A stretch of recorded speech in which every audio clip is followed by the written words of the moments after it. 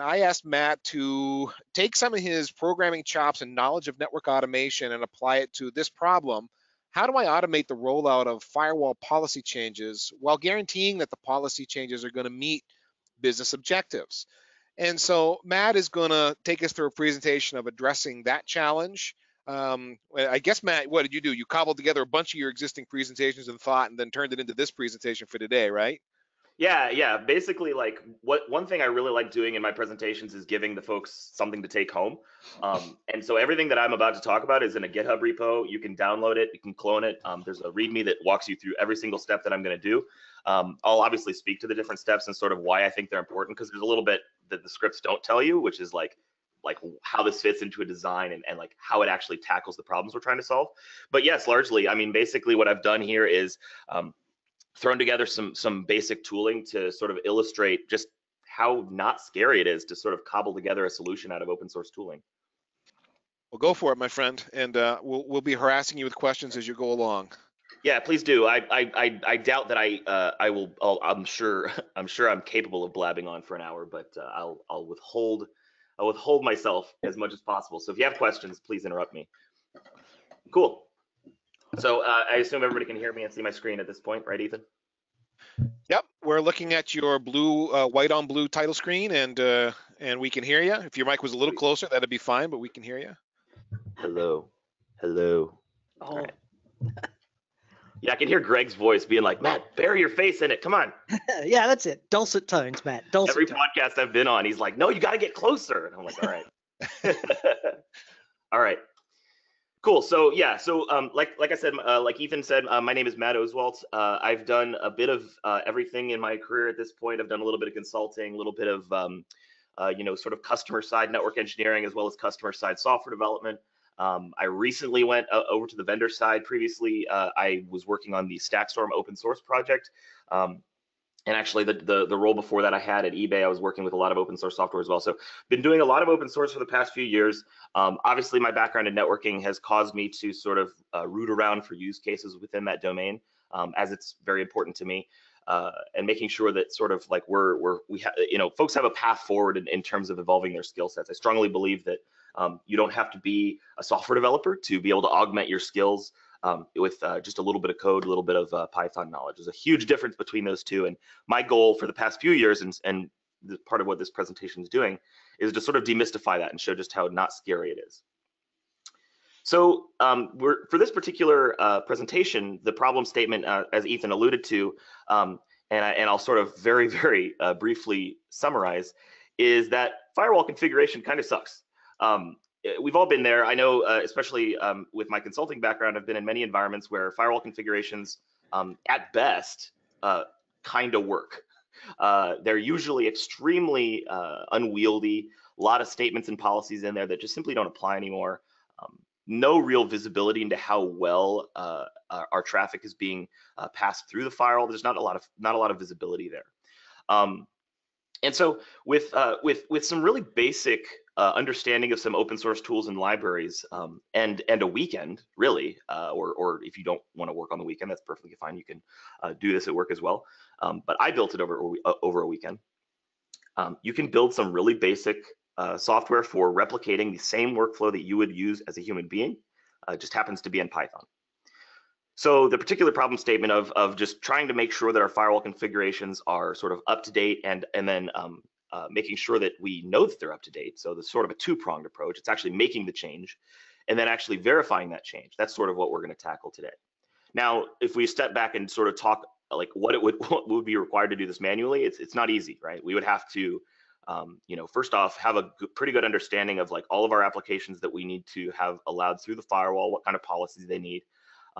And I'm even really, for the time being, just talking about what ports are allowed. It just doesn't even get into anything application level. Certainly doesn't get into anything more advanced in terms of actually handling the traffic in a certain way, or any advanced stitching between VNFs, things like that. Like all of that's well outside the scope of this, but I constrained it to that small problem just to illustrate how easy it is to add a little bit of code to your workflow. So when I talk about continuous deployment and testing for networks, what I'm really talking about is this cycle of instead of you as a human being sort of being the central like glue of the whole system, you're actually just putting in place basic software tooling for that replicates that same logic. It's not necessarily, you know, like a magical software thing. Software is going to solve all of our problems, because at the end of the day, software is just human logic that's something that a machine can recognize and execute. And so this cycle is formed once you've realized that of gathering intent. So sort of what is it that my policies, firewall or otherwise, what does my network need to do? What is the intent of the outside entities, the things that are relying on the network? And in my opinion, this is pretty much the root of truth here is your applications. You really can't generate effective policies on your network without a deep understanding of what applications are going to use the network.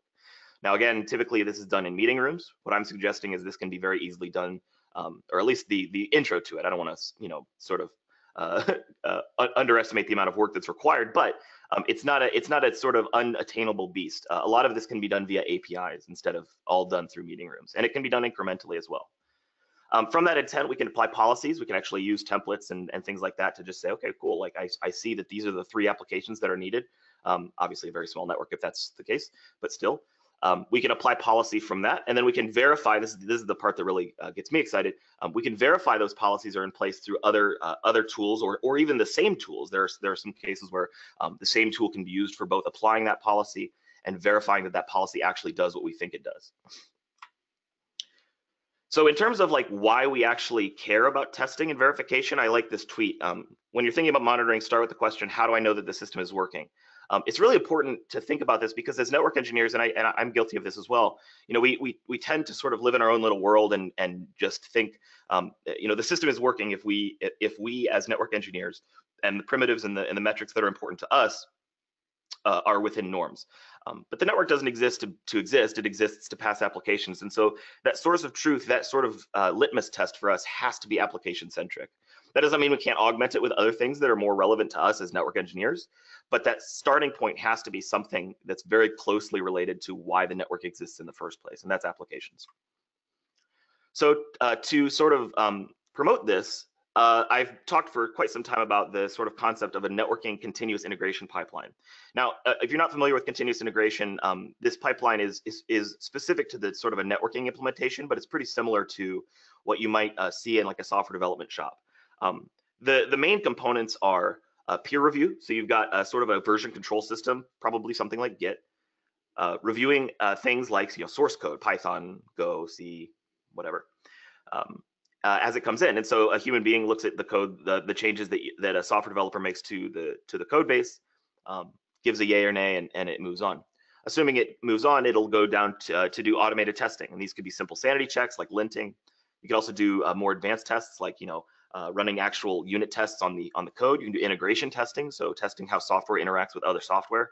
And then this isn't always a part of this because it's considered more of a continuous deployment kind of thing or continuous delivery. You can also perform automated deployment as part of this. So maybe changing the use case to more of a networking centric use case, we actually don't change that much. It's still really important to have peer review. I would still recommend that we sort of move to like an infrastructure as code kind of model. For the specific problem statement we're tackling today, it's especially important because whether or not that source of truth is a human being, meaning I know that I need to add a policy to the firewall, or it's an external software system, for instance, Kubernetes, I can tie into the Kubernetes API and see exactly what applications are there. It doesn't really matter where that source of truth comes from. The changes to the system should be peer reviewed. And similarly, every change, regardless of input, should be automatically tested. And this pipeline sort of forces that to happen. Note that this is a pretty different model from what we're used to today, right? We're very, very used to effectively skipping to the end of the book with respect to network changes. I always talk about, you know, the way that we make changes on the network these days is very similar to like if you're running, let's say, Facebook engineers are making changes to the website by literally logging in, and this is a really bad analogy because there's not like a Facebook server, but let's say there's a Facebook server and they like log into that server and they change the actual application code live on the system. Obviously they don't do that, and there's good reasons for that. So we sort of need to get past this model of networking in network configuration of just simply sort of changing things live in production. We need to sort of build this pipeline so that we don't have to, you know, worry about the impact, or at least not worry as much about the impact of our changes. Now, nothing's perfect, and the whole point of this is that automation is is something you iterate on. It's not a night and day difference. This pipeline doesn't protect you from errors, but what it does is it produces a structure where you can learn from failure and commit the sort of the protection against that particular failure into the pipeline itself through testing. That's the important part. It's about continuous learning is really what we're talking about here. Cool. So just to wrap this up, like I said, the input can be human beings. So you might say, okay, I want to define all my applications in a flat YAML file. It's perfectly fine. It's a really good way to get started, actually. So you say, like, I know that I need to run Office 365 traffic. Here are all the parameters of that traffic, like, what ports it uses, what kind of, maybe throughput constraints that you might want to put on it, things like that. All of that can be done as code, and I think you should do that. Define as much as you can in a sort of a flat text file format. YAML is perfectly fine for that. Put it in your version control system, and then use it for all of your automated tests. That's perfectly fine. Alternatively, and not even alternatively, but actually separately, you can do both. You can also retrieve input from external systems, and so you might not want to update YAML files. You might just want to go to an external system, tie into its API, and retrieve some piece of data live, and use that to inform your policies. Such as Kubernetes. Kubernetes is, for those that aren't familiar, it's a sort of a next generation application delivery platform. It's a way of deploying applications via containers to, sort of a distributed systems approach kind of thing. But the cool thing about Kubernetes is that it has an API we can tie into to retrieve all kinds of useful information. Again, that keeps us from having to go into a meeting room and actually talk to people, because talking to people is kind of boring. As we all know. Regardless of the source of input, you should have your tests ready. Like I said, you really should have a set of tests, and we'll talk about the different types of tests, because I think there's a few different types. These tests should be ready regardless of where you get your source of truth from. I do think, and this is the third point, I do think the sort of the configuration, that the policy changes you make, as well as the tests, they should be informed by that same source of truth. Again, the applications are pretty much the best source of truth. It's gonna all come back to the applications anyway. You might say, like, well, I have my CMDB is a source of truth, so I'm gonna use that, and that's perfectly fine. But just keep in mind your CMDB is informed by something as well, and usually if you follow that down the path, some meeting somewhere with an application developer is gonna be the root from that. Some application developer asked for something, a couple months back, and that's where all of that data came from originally. So we could start sort of looking at interacting with those teams programmatically via APIs. If you're not ready for that, you can always just sort of define things in a flat file and just iterate from there. Again, don't try to boil the ocean. It's all good. None of it's sort of mandatory. It kind of just depends on where you are. All right. So Matt, before you go on, so just to encapsulate this, you've outlined this term continuous integration. That's a developer terminology. It's a way that they're doing the testing of changes and rolling those changes into their code and deploying that into an app in a more or less a steady state, continuous integration. Yeah. So we're taking that mindset, that methodology, applying it then to infrastructure. In our case, a firewall and a firewall policy. So, so what we've got so far in your presentation is kind of the background. Here's the thinking process. Here's the workflow of how this is going to go. And now we're getting into more specifics. Yes. Got it. Okay. Yes. Yeah. And to your point, the like software developers want to make changes to their code, right? And what you could do is say, okay, I'm going to fix this bug or add this feature. So I'm just going to write the code and make it happen, right? Well, how do you know it actually solved the problem, first off? And more importantly, how do you know it didn't break something else? The reason software developers are able to do now normally you would say, okay, well, I don't know that. I have to do all kinds of I got to play with the software after I make the change and make sure everything's still working. We call that manual testing. It's also called QA, although QA has changed a lot in the past few years. And that kind of works, but it mostly doesn't, because there's no perfect. If the human's doing the testing, they're going to do it differently every time. The benefit of continuous integration is we've defined our tests in an automated way, and so I can make changes to the code base literally any time, because the code the changes that I've made won't be integrated with the code base until all of the tests pass. Those tests are a sort of a safety net. If those tests pass reasonably, I can expect that I didn't break anything and that the feature that I'm building is going to satisfy the requirements. The same is true for or if it passes all my tests and something still goes wrong, I need better tests or I need additional tests. Yeah, exactly right, and that does happen. But again, the cool thing about this pipeline is when that does happen, it sort of provides a structure for you to add those tests or change your tests to make sure it's not caught again. The whole this is the thing, everybody sort of poo-poos on the whole idea of like, fail fast because they hear the hyperscalers talking about it. I know it sounds silly. Nobody really likes failure. The hyperscalers don't like failure either. They don't want to be down any more than anybody else. But they put in structure a sort of pipeline for them to learn from failures, and so they never experience the same failure twice. And that's the whole point of this. You will encounter failure, things will break, but the point is to fix forward. The pipeline provides you sort of a way of doing that, as opposed to ripping everything out and calling it a day. So hopefully that puts a little structure around it. And yeah, I think the same benefits that software developers have realized with continuous integration can be realized on the networking side, definitely. Cool. Very good. So I break this. There's sort of, in my mind, when it comes to, and this is more specific to networking, right? These are the different types of tests that we can run on our network infrastructure to verify that the changes we've made are not not breaking something, and B, performing what we need them to perform. We've got config centric, so more of a sort of like testing the different semantics of the configuration that's on a device. Moving up the stack a little bit, we're talking about network state. These are things like BGP, neighbor relationships, things like that. And then third, we got application tests. So actually running tests using real traffic and validating that traffic performed the way that we thought it would. And I'll dive into each one of these as we go. Before I do, I have a little demo, and this is, again, all of this is in the GitHub repo. I'll link to at the end. We've got a simple VM that I spun up via Vagrant. We've got a VSRX firewall in the middle. This is where we're going to actually apply our policy, and then, of course, validate that that policy works. And then I have a Kubernetes instance on the right. You don't have to know too much about that. Just keep in mind that's where our applications live. We're going to be querying Kubernetes API to retrieve like what services are running there. There's a simple web app that's running there, and I'll sort of step through how that actually worked.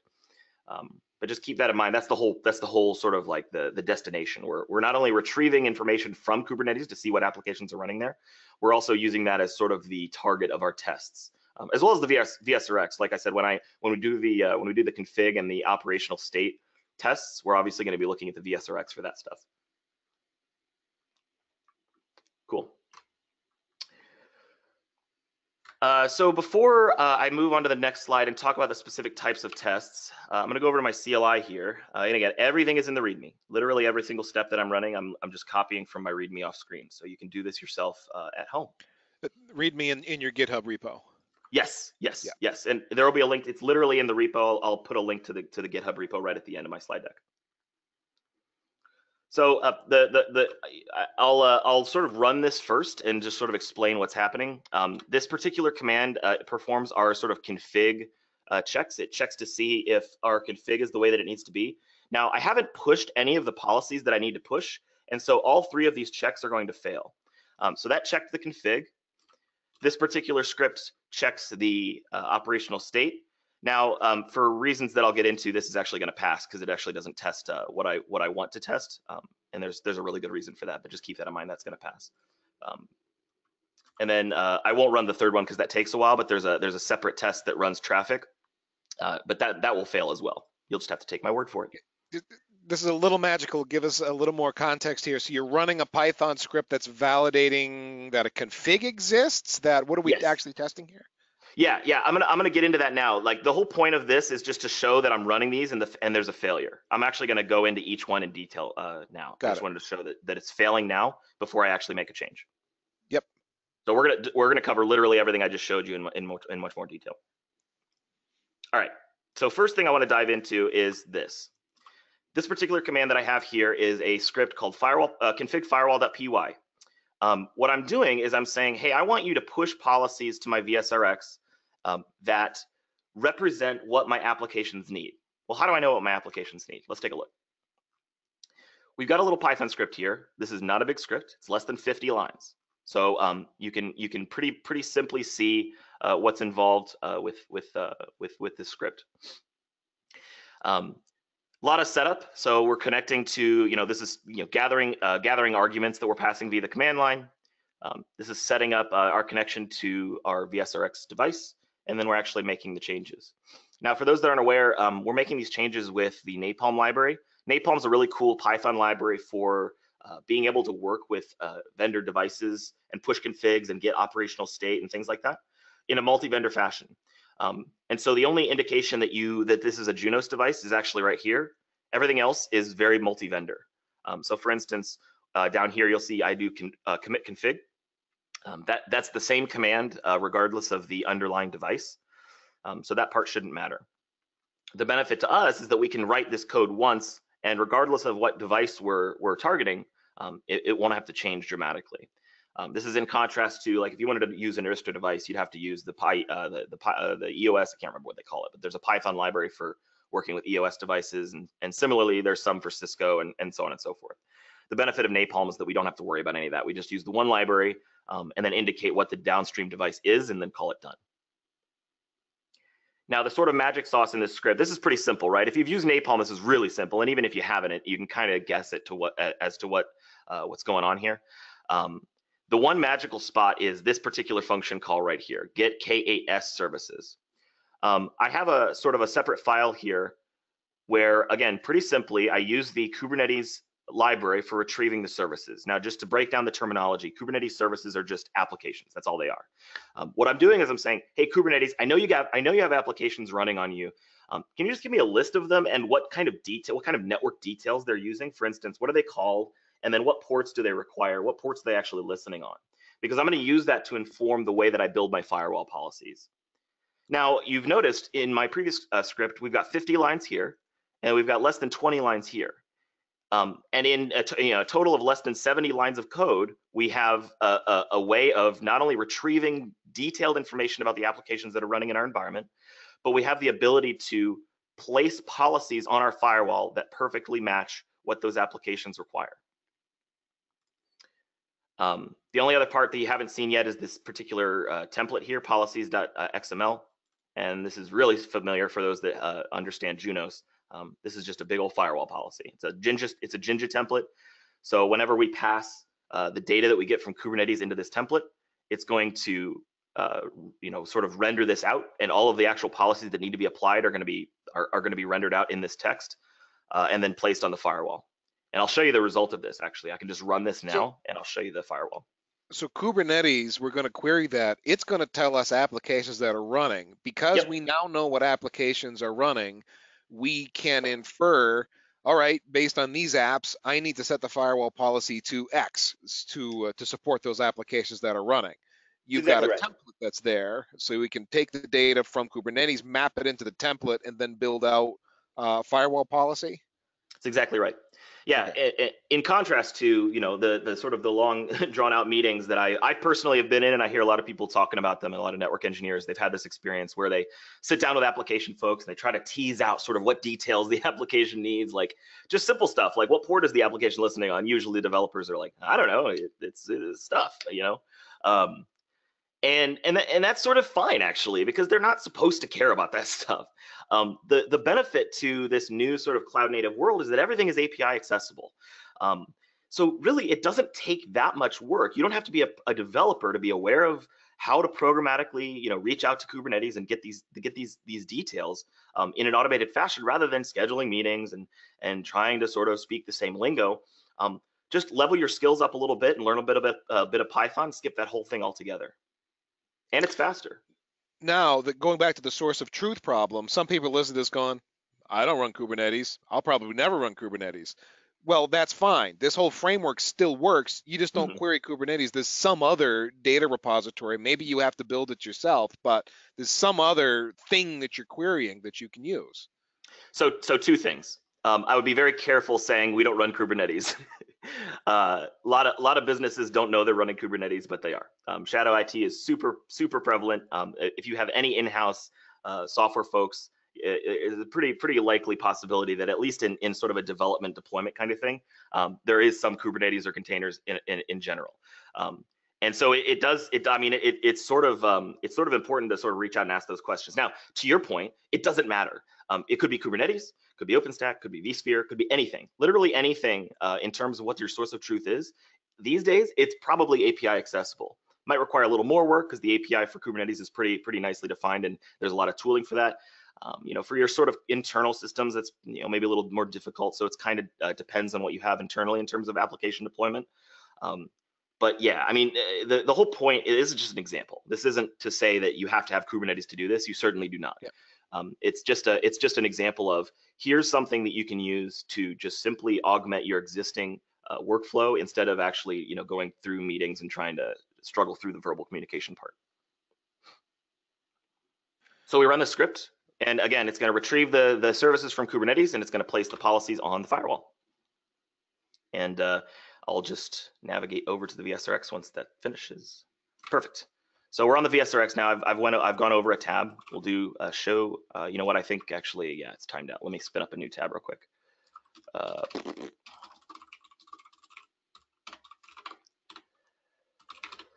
Let me make this a little bigger. There we go. Good. And we will run Vagrant SSH VSRX 01.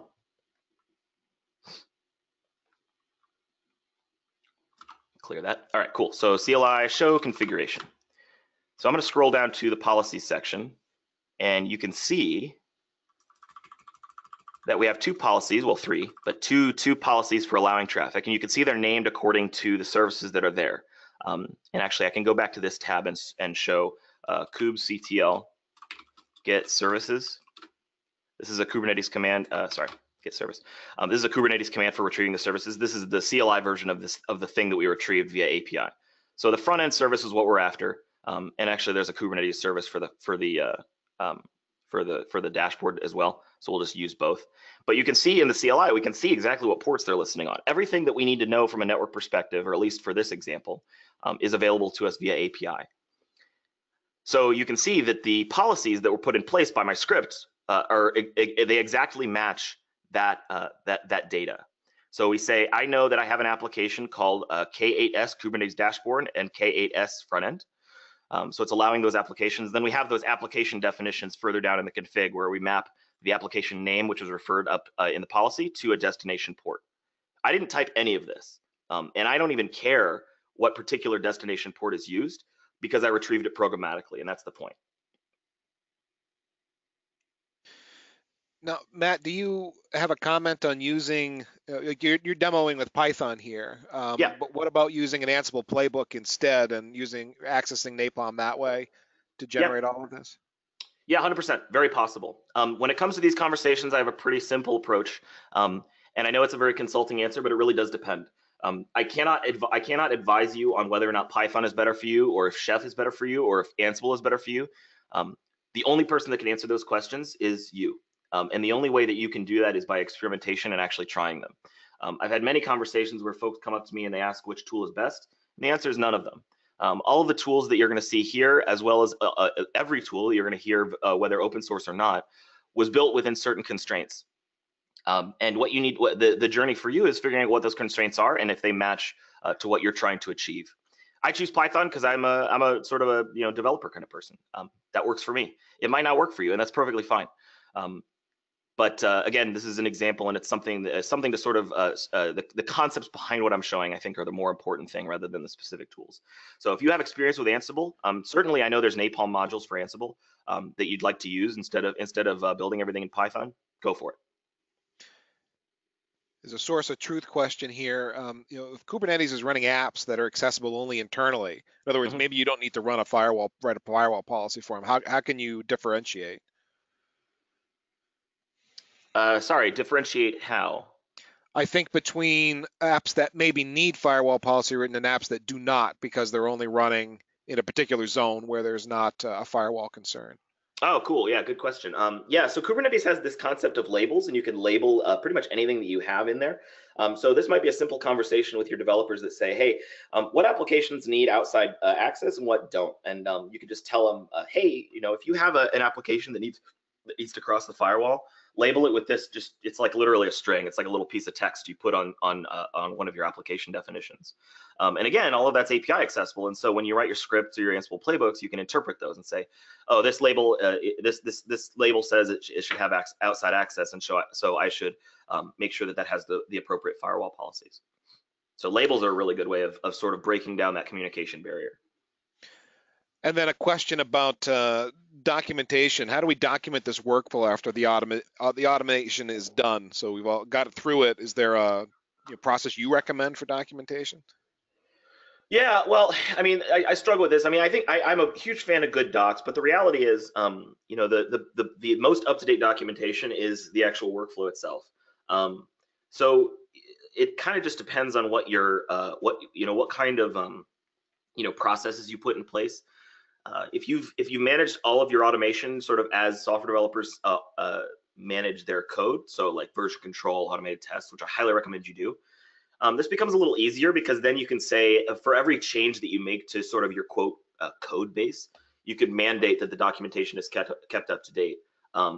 Again, that's kind of hard just because people find a way around that. Not everybody's good about that, but in terms of actually writing out documentation in terms of like Visios or whatever, it's kind of up to you, to be honest. But one thing that can help. Is it fair to say self-documentation is more like within your Python script, keep it documented, use variable names that make sense. In the code that you check in, you've got proper commenting and all that stuff. Is that really more what you're getting at, as opposed to, post something on your internal blog or your wiki? Well, like I said, I'm a strong believer in good docs. I think you should invest in good docs regardless. But to your point, yes. I mean, the really the only way of knowing that you're consistently up to date, especially if you're trying to make changes very frequently, is putting in place automation that sort of is self-documenting as much as possible. You really should do both. So yes, to your point, application or variable names that sort of are self-describing, a lot of comments in your scripts and your Ansible playbooks, everything has a comment sort of functionality you can use. Don't put everything in one big script, chunk it up so it sort of logically makes sense. There's a bunch of resources you can use if you're writing Go, Python, whatever, for how to like properly lay out projects so that they're sort of intuitive and where to find things. Definitely invest in that because I think that'll go a long way. But yeah, I think sort of from a documentation perspective, you got to do both. You got to have that high level view so people that aren't familiar with any of it don't have to read through lines of code to even get a basic understanding of your system, but also keep in mind that those external docs are probably going to get outdated quickly. So you should put into place processes for making sure they stay updated. Okay, I think that's all of our questions now. Apologies if I missed somebody, but yeah, go on ahead, Matt. Cool. So we've made let me take a step back to my slide deck and we'll actually run through the test. So we've made the changes. So now let's verify that those changes actually do what we want. First step, config testing. It's important that we focus on this because obviously we're all network engineers and this is something that's important to us. Testing our config is a pretty network engineering specific kind of thing, right? Applications folks don't really care about what config's on a switch. They don't really even know what that means. So this is definitely something that's specific to network engineering workflows, but it's just as important, right? This is the sort of the lingua franca of what networking is, and so we need to make sure we cover it. Now there's a few things we can do here, and one thing people do when they sort of start getting involved with network automation is do basic what I call WSBI versus WERI configurations. I believe this term's sort of fairly well known, but I heard it for the first time like 2 or 3 years ago. So what it should be and what it really is. What I'm doing here is I'm saying I have a golden config, and I'm going to compare that with the actual config on the device and do basically a wholesale diff, right? That's a really easy way of saying, whether or not our configuration has drifted from our intended target. Now, a lot of people have already done this prior to automation just by simply having golden config stashed somewhere. But the cool thing about being able to generate configs via templates is that golden config can change as well. So you might say your golden config is actually your source of truth, whether it's the Kubernetes API or the a YAML file, whatever that is. And then the actual network device config is rendered from that. And then you can compare that to the running config. That's definitely a step in the right direction, but it's like killing a fly with a rocket launcher. It's a little overkill, right? It's a good idea, but it's a little overkill. It doesn't really drill into the details of what we're actually after. What I'm going to be demonstrating today is being able to run targeted tests rather than comparing a config versus another config, which you can definitely do. I'm going to be using a tool called JSnappy to focus in on particular parts of the configuration. And so I know that I need to run I know that I need to have two applications defined in my Junos device. I know that those applications need to be referred to in my policies. I know those policies need to be applied on an interface. I know all of these things about my config, how it should be. So let's write specific tests for all of that. Now, what I want to do is leave, again, everything is just examples. I don't want to sort of make this about any one specific tool because it's not. The whole point is the concept behind these tools. And so I'll use one just to drive home the example, but just keep in mind there's different ways of doing everything that I'm about to show you. For doing config testing, I recently started at Juniper, and so I just got spun up with this cool tool called JSnappy. It is Juniper specific. I'm going to be showing a lot of other non-Juniper stuff as well. JSnappy is really cool because it allows you to drill into specific like sort of segments of your configuration and be able to run assertions based on that. Now, a prior version of this demo, which you can see if you go to the README, I gave a version of this demo which didn't use that. I actually just used a Python script with the unit test library. Or to be honest, I'm sort of second guessing that. I think I just used basic Python assertions. But either way, what I'm doing is I'm retrieving the config and I'm saying, okay, I expect this stanza to be here. Is it? Yes, no, maybe, so, that kind of thing. There's also been some presentations. I know Pete Lumbus of Cumulus has done a lot of work on this. I think I sat in a presentation for him at Interop 2016, I think, where he did this, where he showed behave unit testing for configurations on Cumulus devices, which is pretty cool. Behave is a Python-based behavioral testing sort of platform. So you don't have to write Python. It's basically a way of describing, you know, the end state that you expect, and it sort of just says yes or no. So there's more tools than this, but these are a few examples for you to get started. So I have the scripts that I ran before, which I sort of passed over. Let me actually go back to my terminal here and go to this tab. If you remember when I started this demo, I ran a bunch of commands and didn't really talk about them. I'm going to run them again and now talk about them. So I'm going to actually clear this so it's easier to see. I'll paste the script here. This looks scary, but really all I'm doing is just some sort of bash foo to save us some time. The script verification demo.py, I'm passing in the port that the VSRX is listening on. So this is just a nice big way of passing in the SSH port. And then what IP address our Kubernetes instance is listening on. So really don't worry about that stuff. This is just a way for me to pass that information into this script. The important thing is we're running the verification demo script and we're passing in this parameter config, which says, I want to do config testing. Now, before I run it, I'll just show you the script real quick. This is a little more complicated than the script I showed previously, but if you look at the script in my GitHub repo, you can see it's sectioned off into different functions. This function, config verification, steps us through everything that we need to do to perform config verification with our JSnappy library. What I'm doing is I'm passing in a few, you can see this is YAML, right? This is a test that describes the interaction with the device that we want to take place. So I'm getting the config via the RPC get config. And then I'm looking at a particular portion of the configuration. So you remember on our VSRX device, we have an application definition, for instance. And I believe that's what I'm looking at here. Yeah. So you can see we have an applications stanza. This is true on any VSRX. And you can see we have two applications defined, application K8S front end and then application K8S Kubernetes dashboard. What I'm doing in this test is I'm saying, hey, I expect that at that location, applications, application, and then a subnode of that, K8S, and then this little percentage S substitutes in the actual service name. And again, what that represents is when I render this out, it'll say front end, right? And so what I'm saying, I expect applications, application, K8S front end to be there in the config. And then subsequently, not only do I expect it to be there, but I expect that the destination port is what I expect as well. Now, the really cool thing about this function, you can see that I don't have the application name or the port that that is listening on anywhere in this variable. The reason for that is I'm passing it in live. If you look at the further up in the script, I'm passing in a services parameter. Now, the services parameter is going to contain everything that we use to generate the config in our config firewall script. It's going to contain all of the Kubernetes services that we used to inform our policies before. And so when we run this, this variable is going to get filled out with all of that information.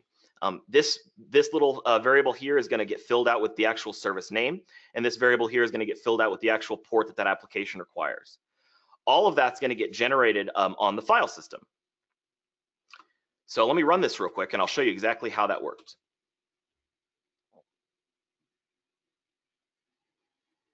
So it's retrieving the services from Kubernetes, and now it's running the JSnappy tests. Now I'll return to this. Don't worry about that. I'll return to this so we can explain what happened there. Before I do, I'm going to show you the files that actually got generated, because I write those to the file system.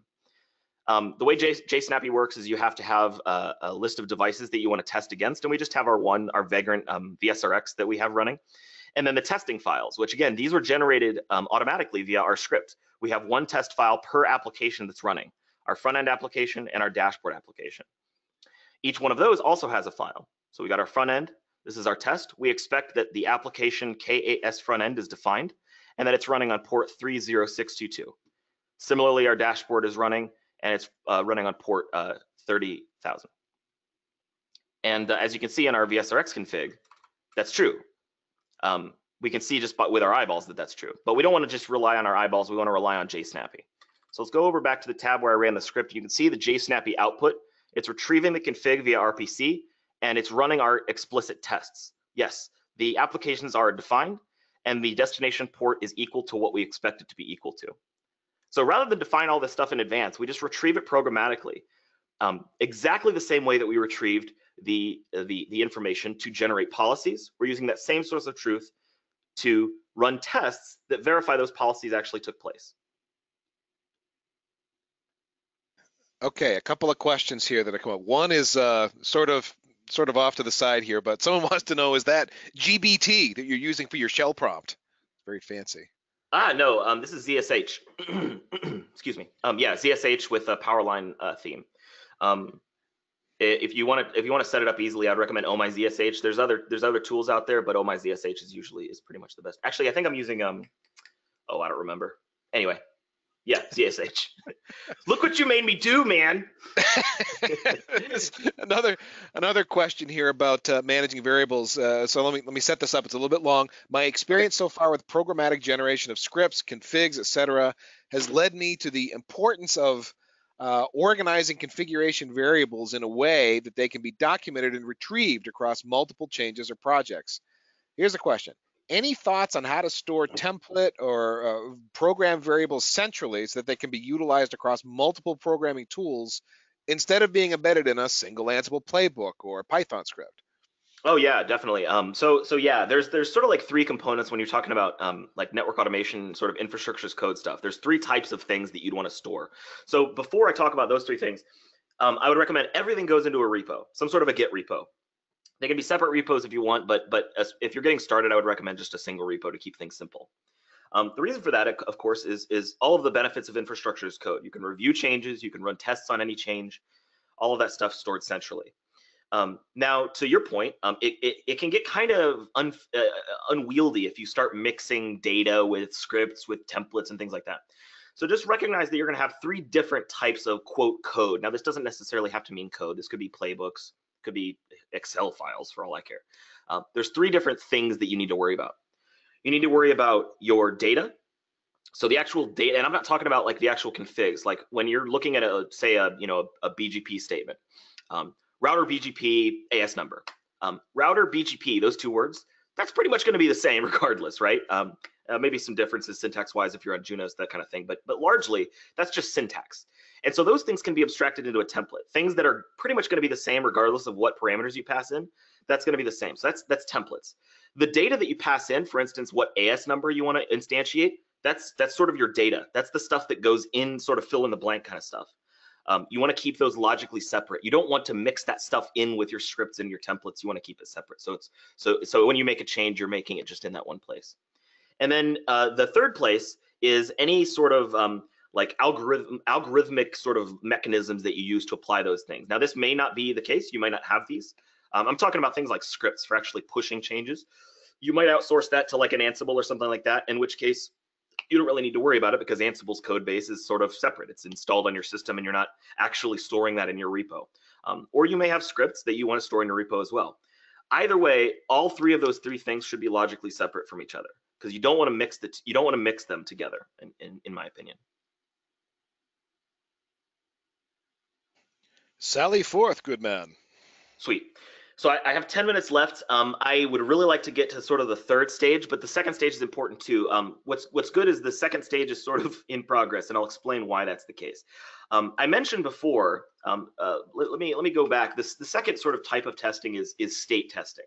Now this is closer to real world, but it's still a network engineering sort of centric kind of idea. I really mostly what I'm talking about here are things that you can't necessarily infer from the config. You know that there are BGP peers configured, but you don't necessarily know from the config, or you don't know from the config, whether or not those peers are actually live, or whether or not routes are being learned from those peers, things like that. That's what I'm talking about when I talk about operational state. Now, the cool thing about the state testing is it's a little more real world, but again, it's still a network engineering centric kind of thing. Now for this, there's a variety of ways you can run tests against the network state. You can either go get it, talking like SNMP, or running scripts to say, I want to query this RPC for data. Or you can stream telemetry to an outside source and then perform assertions on the telemetry that's coming in. So I expect that the interface statistics that I'm seeing all the time will never exceed some sort of a predefined threshold. Kind of doesn't really matter which you go with. It just kind of depends on what you're after, what kind of information you're after. Now, in terms of tools that are usable here, JSnappy actually has a play here. JSnappy is actually using just RPCs. So again, it's Juniper specific, but it doesn't just do configs. You can do operational state too. Anything you have access to via an RPC in Junos, you can use JSnappy to test for. But I already showed JSnappy, and this presentation is not about any one specific tool. So I'll talk about Napalm. I used Napalm already to generate configs, but you can actually use Napalm to verify operational state as well. So if you look at my verification demo, you can see that I have another function for doing that verification, where I set up the connection to the device, and then I generate a verification file. Now, for reasons that are sort of more Napalm specific, I'm not going to be able to do anything that's really relevant to the firewall use case. The reason for that is the verify functionality is based off of the getters that are provided by the Napalm library. For instance, if I want to verify the BGP neighbors that are actually connected, I can use the get BGP neighbors function in Napalm and then run assertions based on that. There is a get firewall policies function, but unfortunately today that's not implemented for Junos. If it was, I'd be able to do this. So for now, I'm just doing basic ping checks. I'll move on to the third style of testing just because there's not really much useful to talk about here, but just keep in mind this is a very new feature, and you should definitely keep track of the Napalm verify functionality, because in terms of verifying operational state, you're likely not going to be able to find a better open source tool because of the way Napalm is built to handle those getters. Anything that's Napalm accessible you can run verifications on that. So moving on, and this is sort of the important thing from my perspective. Again, the source of truth for us, and maybe it's not the immediate source of truth. You might have like a sort of a network specific source of truth, but that sort of the CMDB or whatever you have set up, or maybe YAML files, that still needs to be informed by something. The very root source of truth at the end of the day is going to be your applications, whether you retrieve it programmatically or in a conference room. And so we should have tests to validate that. We should have tests that actually use application level semantics and traffic even for knowing whether or not the applications we expect to be able to run over our network have the ability to do that. So I have a third command that I can run here, and I'll just substitute. Sorry, I'm going to minimize the GoToWebinar thing. I'll take out config and I'll type in traffic. This is the third style of running tests. And actually, I wanted to show the next slide. There's a bunch of tools that you can use here. I wrote an open source project called Todd. What this is basically an agent-based approach for you can deploy agents throughout your infrastructure, typically on servers. Probably co-resident with the applications would be good. So like let's say you have OpenStack or Kubernetes deployed, you deploy Todd agents to where those applications are. That way that they have the perspective they need. Similarly, you can use ThousandEyes. There are obviously free tiers for ThousandEyes. But for the use case I have in mind, obviously I want it all to be automated, and the API for ThousandEyes isn't available in the free tier, at least last time I checked. Hopefully that's still accurate. Apologies if it's not. But the API is only accessible with a paid subscription, so just keep that in mind. There's a few other tools. JMeter, it sort of has origins in sort of web testing. So I want to do load testing against a web application. Now they've evolved since then. It's an Apache project. They've evolved greatly since then to do much more than that. So I don't want to discredit that, but it's kind of in my opinion, it's a little bit of a bear. You know, it is what it is. You might take a look at it, but it's a little bit of a sort of a big project that might be some work involved with getting used to that. And then perf sonar, I don't know much about this, but I know it's sort of a distributed network testing thing. It's sort of like grid computing. I know that a lot of service providers have nodes around the internet for doing performance testing. So very distributed testing. Definitely something to look at. So again, not about the tools. We did a show on perf sonar a while back. I think Nick Baraglio was on that, and we talked about it. It's in some length, so that goes back a ways. But if you search for that on packetpushers.net in the search bar, I'm sure it'll pop up if you're interested in perf sonar. And Matt, another question that's popped up here. It's one of those standard questions that come up with anytime you're talking about automation. Now the question is, my experience with change verification. The change verification process is that if you're going to write a script to do it, it takes a lot of extra time to write that script, and you can just kind of get into the CLI and hammer out show commands after the change and get the same thing done faster. So where do you draw the line where the extra overhead of writing the network verification scripts makes sense? I don't draw that line. The reason for that is, in my mind, automation has never and should never be about saving time. A lot of folks in the industry probably know Michael Bashong, works for Juniper. He's actually my boss. The way he puts it is, if you're looking to save time, take a typing class. And I think there's a lot of truth to that. Automation, it tends to go in that direction a lot, where you're trying to save time. And certainly there's time to be saved with respect to automation, but that can't be the goal. The goal for automation, in my mind, has always been about consistency and stability. I'm putting into place tools and processes around automation to make sure that my network doesn't experience the same type of failure more than once. To make sure that my infrastructure broadly doesn't experience the same failure more than once. I want to make sure that my network is as closely aligned with other silos and other disciplines as possible, through APIs and through programmatic access, rather than in conference rooms. If speed is a byproduct of that, great, but it's not the goal. The goal is consistency. The goal is stability. The goal is going home at 5 p.m. and not getting woken up at 3 a.m.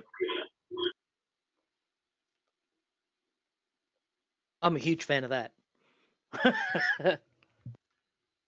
Yeah, I mean, it's definitely a logical place to go, right? Everybody talks about automation saving time, but I would encourage people to sort of look beyond that. It's about going home at 5. All right, fair enough. Another comment that was made, someone suggested you could use Ripe Atlas for application testing. They've got an API. And, yeah, good call. I forgot about that one. Facebook's NetNORAD, another option for active monitoring. And Matt, you're coming up on like less than 2 minutes. Did you want to make any final points or something else you wanted to show up before we hit the top of the hour? I mean, yeah, I just was running the script and I'll just show it working. Yeah, that's pretty much it. Do it. But yeah, I mean, basically, if you look at all of my verifications are in here. So just to sort of point you to it, again, everything's in the GitHub repo. So traffic verifications there. I make assertions at the end of this to make sure that the HTTP code retrieved from every agent. So it's actually querying the services in Kubernetes through the firewall. And so if the firewall wasn't configured correctly, this just wouldn't work. It wouldn't retrieve any status code because it would have a connectivity problem. So this not only verifies that I can connect to Kubernetes, but that the policies are the way that they need to be, and that the application is working too, which is also important. It's not, again, we want to go beyond just what's important to network engineers. We want to try to tackle the whole stack, if at all possible. And you can see it's running a test for the second service, but you can see the first service succeeded. I got an HTTP code 200 against this. So yeah, so just to wrap up, yeah, I'm going to move on to the questions. Any other questions we need? And then here's the link to the GitHub repo. Literally every command I just ran is in the README. Highly recommend that you clone the repo, check it out. If you have any questions, file an issue there. I won't bite. Yeah, thanks for listening. Okay, Matt, and how can people, aside from your GitHub repo, is there other, your blog, Twitter, anything you want to talk about? You got a book? Yeah, so I do have a book. So I'll leave the screen up for a little bit. My Twitter handle is Mierdin, M-I-E-R-D-I-N, and then my blog is keepingatclassless.net. And then Oh, looks like my webcam is still showing, which is good. I do have shameless plug. So sorry about this, but Plug it. I have this book here that's written by two really smart guys and me. And I recommend that you check it out. This thing is huge, dude. I didn't know it was going to be this big. I've been looking at an ASCII doc text file for like 4 years. Like, that's craziness. But anyway, it's out now. It's on Amazon. I believe it's still like 50% off or something like that. So the time is now. Move on it.